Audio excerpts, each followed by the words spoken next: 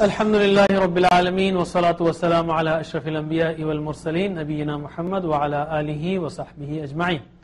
رب اشرح لي صدري ويسر لي أمري واحلل عقدة من لساني يفقهوا قولي. Assalamu alaikum, brothers and sisters. I welcome you to our course Understand Quran and Salah. In this lesson number 15, we will study tasbehaat of ruku' and sujood, okay, and the starting prayer thana. So we start with the starting prayer after we say Allahu Akbar. This is one of the prayers. There are other prayers also. Subhanaka Allahumma wa bihamdika wa tabaraka asmuka wa ta'ala jadduka wa la ilaha ghayruka. Subhanaka. Subhanaka means glorified are you. No, it's from Subhanallah. Subhanallah, Allah is glorified. And actually Subhana means free from defects. Subhanallah means Allah is free from defects. Subhanaka, O Allah, you are free from defects. Allahumma, O Allah. Allahumma, O Allah. Wa bihamdika. Wa is and, bi is with, hamdika, your praise.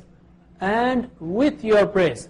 That means you are free from defects, O Allah, with your praise. That means tasbih is the negation of negatives. You know, O Allah, you are free from defects, and you are having all positive attributes. Hamd is praising, attributing positives. O Allah, you are greatest, you are merciful, you are kind, you are just, and all positive attributes. That is hamd. And tasbih is negation of negatives. So what is tasbih? That is, O Allah, you don't have any defect, you don't sleep, you don't get tired, and so on. Tasbih and hamd. Generally, you know, tasbih comes in the Quran as well as in the tasbehaat, comes before hamd. After tasbih comes hamd. For example, in ruku' we say Subhana Rabbil Azim, then we say Sami Allahu liman hamida Rabbana lakal hamd. Because tasbih means, oh Allah, you're free from defects. And I want to explain it a little later and in ruku', why it is after that. Okay. وَتَبَارَكَ اسْمُكَ وَتَعَالَى جَدُّكَ. وَتَبَارَكَ. Baraka means blessed. Barakallahu lak means may Allah bless you. Baraka means blessed. Tabaraka, he is blessed or is blessed. Ismuka, your name. Ism is name. Bismillah, in the name of Allah. Ismuka, your name. Tabaraka ismuka, blessed is your name. Wa ta'ala, and high is. Ta'ala, Ali means high. Ta'ala means high. Wa ta'ala, high is Jadduka, your majesty. Wa tabaraka ismuka, wa ta'ala jadduka. Blessed is your name and high is your majesty. You see, blessed is your name means if we repeat the name of Allah, Allah, Allah, Allah, definitely it will give you blessings, it will give you power, because power ultimately is in the hands of Allah, energy is in the hands of Allah. Ismuka, like you know, Fatima radiallahu anha was asked to recite 33 times Subhanallah, Alhamdulillah, and 34 times Allahu Akbar before sleep. And that indeed gives strength after days of hard work. Tabaraka ismuka, many blessings with Allah's name, you know, and those who take Allah's name will be blessed eternally in the hereafter. Ta'ala jadduka, and high is your majesty. That means no one has any honor, any majesty, any magnificence, any greatness in front of you. Wa ta'ala jadduka. So as we are saying, our mind should be filled with honor and respect and awe of Allah subhanahu wa ta'ala. Wa la ilaha ghayruka, and there is no God except you. Wa la ilaha, wa and la, no, ilaha, God, ghayruka. Ghayr means other than, ka, you, other than you. There is no God other than you. We are repeating this to restate our commitment to Tawheed, because with shirk there is no salvation. Shirk is absolutely dangerous thing. So we are saying wala ilaha ghayruka. That is part of thana, the starting prayer. Okay, and the words are all familiar to you. Then there's nothing new there.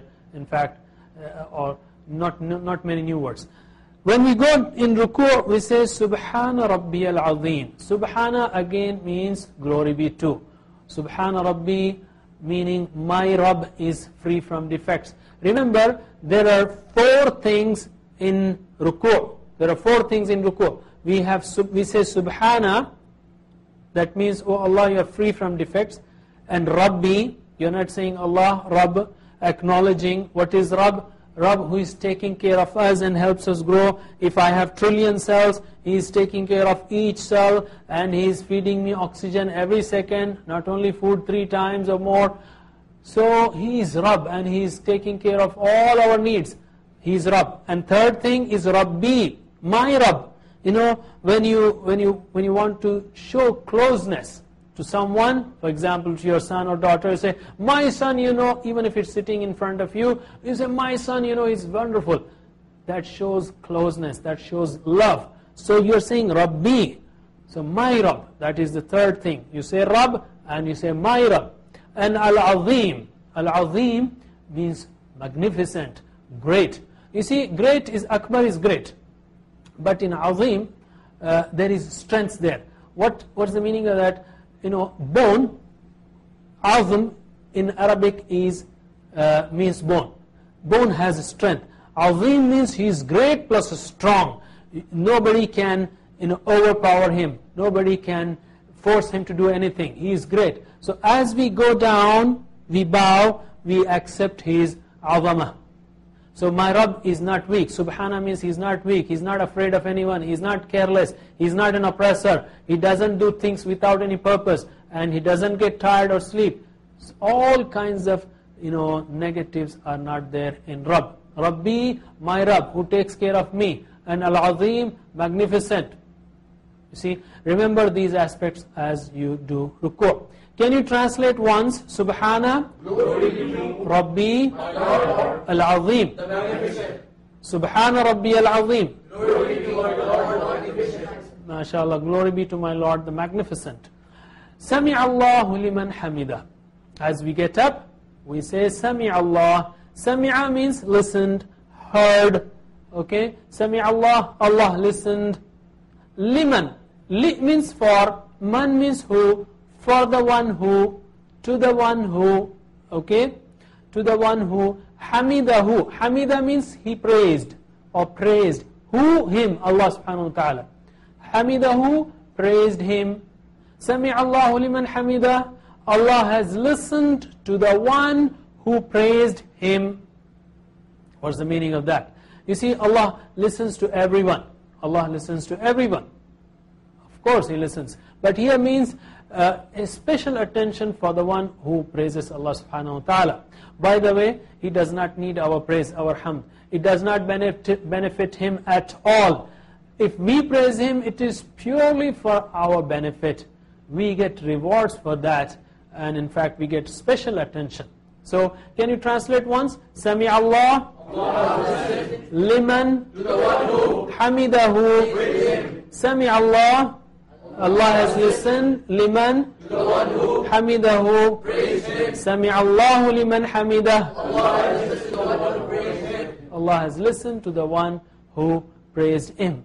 Rabbana walakal hamd. In response, as we stand up, we say Rabbana, our Rabb. Again, you know, the feeling of closeness, the expression of love. Rabbana, our Rabb. Walakal hamd. And to you, alhamd, all the praise. All hamd. Hamd has 2 meanings. All praises and also thanks. Rabbana walakal hamd. So as we say it with feelings from the heart. You know, you don't praise someone like, you know, man, you are a very good person, you did very good job, and I think we are very impressed. Do you say like this? Rabbana walakal hamd, Rabbana. You don't pray like this. Say it, oh, you did a wonderful job. That's how you praise your friends or your colleagues. So we say, we are talking to Allah subhanahu wa ta'ala, we say, Rabbana lakal hamd. Say it from your heart. With a sense of praise or with a sense of thanks, it should come out come from the heart. Rabbana walakal hamd. By the way, you start your salah and say, Alhamdulillahi Rabbil Alamin. You start your qiyam with that after Allahu Akbar. And you end your qiyam. You go to ruku', you end your qiyam, Rabbana lakal hamd. And then you go in the sujood. You sit down or you prostrate and so on. So it starts with hamd and ends, the qiyam ends with hamd and praise of Allah subhanahu wa ta'ala. Subhana Rabbiyal A'la. Subhana Rabbiyal A'la, the same word, Subhana, glory be to, Rabbi, my Rabb, Al-A'la, the highest. You learned that Kabir is big, Akbar is bigger, Al-Akbar, the biggest. Saghir, small, Asghar, smaller, Al-Asghar, the smallest. Ali is high, A'la is higher, Al-A'la, the highest. So we are in the sujood, we are putting our head down on the ground and saying, oh Allah, you are the highest. And that is the true position of a slave, all of us. And that's why we are closest to Allah subhanahu wa ta'ala when we are in the sujood. And in that position we are saying, oh Allah, you are free from all defects. You don't need any partner. You are not weak. You listen to everyone directly. You help everyone directly. And so on. By the way, Subhana Rabbi has a lot of implications. And I told you in the beginning.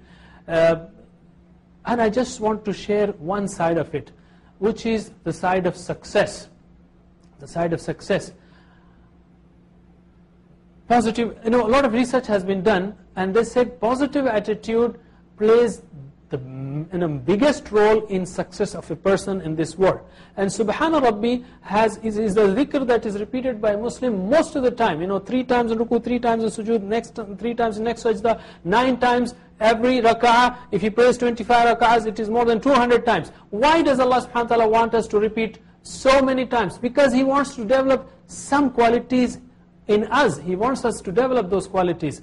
And other than the shirk aspect, which we can talk about sometime later, I just want to focus here on the positive attitude. For example, if the weather is bad, quote unquote, astaghfirullah, bad, if weather is very hot, somebody says, what a bad weather. Who designed the weather? Allah subhanahu wa ta'ala. Couldn't He design a better one? Of course He could. Why did He design like that? As a test. So a person who has positive attitude, he will say, oh Allah, you have designed a perfect weather. You are free from defects. You are free from defects. So just help me do what I want to do today without any problems. This is positive attitude. Subhana Rabbi. My Rabb is free from defects. You don't have any complaint to any of the part of qadar. Your skin, your nose, your height, your nationality, whatever. You just say, my Rabb is the perfect. And you say it while bowing down and prostrating, showing ultimate submission. This is just one aspect of Subhana Rabbi. We can discuss many aspects, but inshallah some other time. Subhana Rabbi just removes the shirk completely. With that, we take a break here. Inshallah, we'll be back after the break with grammar. Assalamu alaikum wa rahmatullahi wa barakatuh. Assalamu alaikum, brothers and sisters. After the break, welcome for the 15th lesson, in which we'll do some more grammar exercises. Please note that we will be doing this using TPI, total physical interaction. That is, you are hearing it, seeing it, thinking it, and so you show it as you say it. Okay? Use your hands and do all of these with love and enthusiasm, because in the next 10 minutes what we will be doing will be occurring in the Quran hundreds of times. So let us do it with love and commitment. I have been telling you that there are 4 styles of fa'ala, 4 abwab, that's what they are called, 4 patterns. First pattern is fataha yaftahu, and the second is nasara yansuru. Third one is daraba yadribu, and that's what we will be practicing today. And the differences are only in sounds like a and u and e. There is not much difference. It is very simple, and inshallah as you keep practicing you will know and get used to it. So let us start with daraba, the third pattern, frequently occurring pattern. And this is where we have e sound in mudari', yadribu. And this e sound will carry on, yadribu, yadribun, tadribu, tadribun, adribu, nadribu, idrib, idribu, la tadrib, la tadribu. Up to here only. The rest is the same. So please translate after me. Okay, take a deep breath and translate after me. Daraba, he hit. Daraba, he hit. Darabu, they hit. Darabu, they hit. Darabta, you hit. Darabta, you hit. Darabtum, you all hit. Darabtum, you all hit. Darabtu, I hit. Darabtu, I hit. Darabna, we hit. Darabna, we hit. يضرب, he hits. يضربون, they hit. تضرب, you hit. تضربون, you all hit. أضرب, I hit. نضرب, we hit. اضرب, hit. اضربوا, hit. لا تضرب, don't hit. لا تضربوا, don't hit. ضارب, the one who hits. مضروب, the one who is hit. And ضرب is to hit. Okay, after me, by the way, ضرب, هو ضرب, هي ضربت, she hit. And هو يضرب, هي تضرب, she hits. Please note that the meaning of daraba is hit, and when it comes with other words like daraba mathalan, then it means to give example. Daraba fil ard means to walk in the earth, and so on. So let us practice only in Arabic. Okay, please repeat after me. Daraba darabu, darabta darabtum, darabtu darabna, yadribu yadribuna, تضربوا تضربون أضربوا نضربوا اضرب اضربوا لا تضرب لا تضربوا ضارب مضروب ضرب هو ضرب هي ضربت هو يضرب هي تضرب. Again, let us do once more because this is the third frequently occurring pattern. So, ضرب ضربوا ضربت ضربتم ضربت ضربنا يضرب يضربون تضرب تضربون أضرب نضرب اضرب اضربوا لا تضرب لا تضربوا ضارب مضروب ضرب هو ضرب هي ضربت هو يضرب هي تضرب. MashaAllah. The same pattern is there for next word, zalama. Zalama is to wrong, to oppress. Okay? And zalama comes in the Quran in different forms 266 times. So very precious word. So we'll do that. Zalama is to do zulm, to do wrong, to oppress someone. So zalama is to wrong. Zalamu, they wronged. He wronged, they wronged, you all wronged, I wronged, we wronged, and he wrongs, they wrong, or they oppress, they all oppress. So you know the meaning, so I will not be repeating those meanings. Just repeat after me in Arabic. Okay? So start. Zalama, zalamu. Zalamta, zalamtum. Zalamtu, zalamna. Yazlimu, yazlimuna. تظلموا تظلمون أظلموا نظلموا اظلم اظلموا لا تظلم لا تظلموا ظالم مظلوم ظلم هو ظلم هي ظلمت she wronged هو يظلم هي تظلم she wrongs. Okay, let's do it once more. ظلم ظلموا ظلمت ظلمتم ظلمت ظلمنا يظلم يظلمون تظلم تظلمون أظلم نظلم اظلم اظلموا لا تظلم لا تظلموا ظالم مظلوم ظلم هو ظلم هي ظلمت هو يظلم هي تظلم. The same pattern is there for sabara also. Sabara means he was patient, they were patient, you were patient, you all were patient, I was patient, we were patient, he is patient, or he is expressing patience, and they and you all, and be patient, isbir, and so on. And it comes in the Quran in different forms 53 times, so let us do that practice. Now please repeat after me with attention and focus. Sabara sabaru, sabarta sabartum, sabartu sabarna, yasbiru yasbiruna, tasbiru tasbiruna, asbiru nasbiru, isbir isbiru, la tasbir la tasbiru, sabir. Now you see, Someone is patient, no one is affected.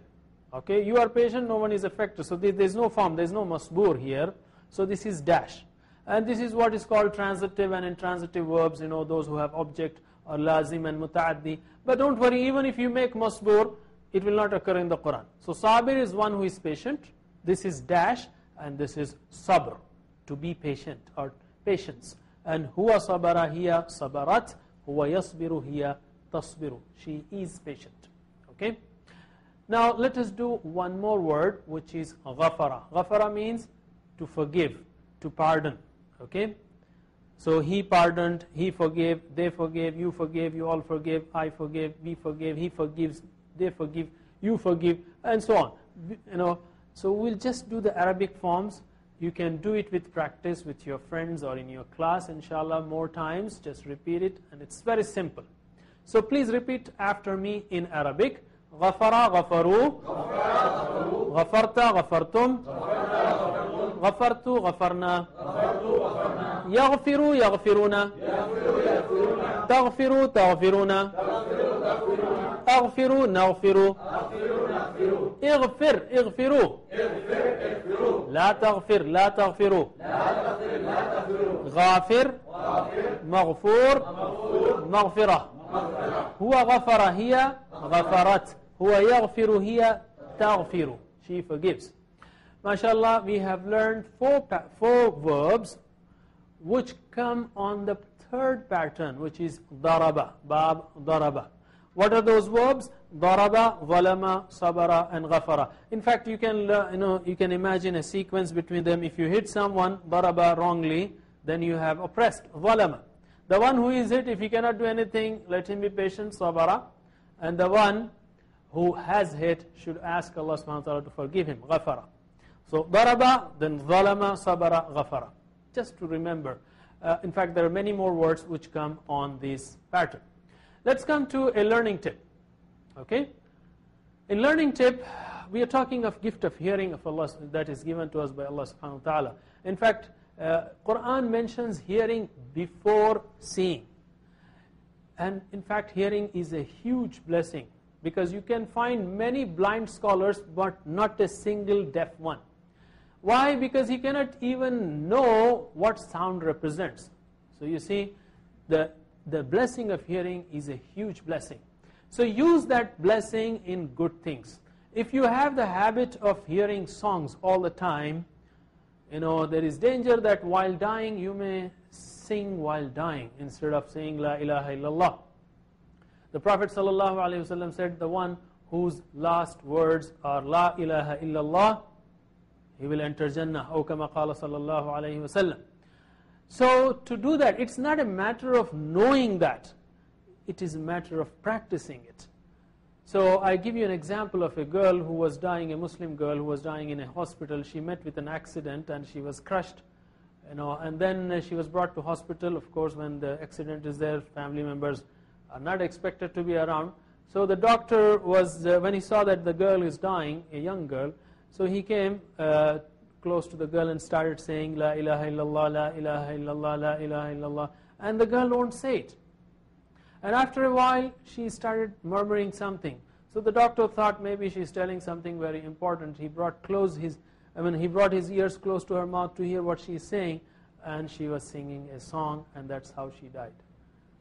May Allah forgive her, forgive us, and give us tawfiq to say La ilaha illallah when we die. That death, and there is another example of Sheikh Abdul Karim Parekh, of he was a very big scholar of Quran, and mashallah he did a lot of service in spreading the message of the Quran. When he died, before his death, he recited the last verses of Surah Al-Hashr, and he died. Mashallah, the whole life, he spent the whole life spreading Tawheed and spreading the message of the Quran, and Allah gave him tawfiq to recite these verses. So what we are saying is keep listening to Quran as much as possible, and that's why we have MP3 recording of our whole short course. In fact, all the sessions also will be available inshallah on MP3. Just try to listen. Not only this, the whole short course is condensed in 1 hour, just word for word meanings of the Quran. Keep listening to them. Keep listening to them. Alhamdu, all praise. Lillahi, be to Allah. Rabb, the Lord, Al-Alameen, of the worlds, Alhamdulillahi Rabbil Alameen, all praise be to Allah, the Lord of the worlds.